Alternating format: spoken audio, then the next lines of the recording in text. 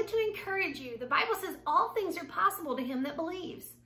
And so I used to think, well, I got to believe enough to get God to turn it loose, or, you know, and all these things. But that wasn't what it meant at all. If I could believe that I was worthy, that Jesus had made me worthy, that I was really forgiven, that I was in good standing with God, that I was holy and blameless, and that when I asked my Father for something, it was his good pleasure to give it to me. My faith was believing that I was in line with what God says. And that made it something that was in my control and my power to do something about. I want to encourage you today. God has already given you what you need and what you're asking for.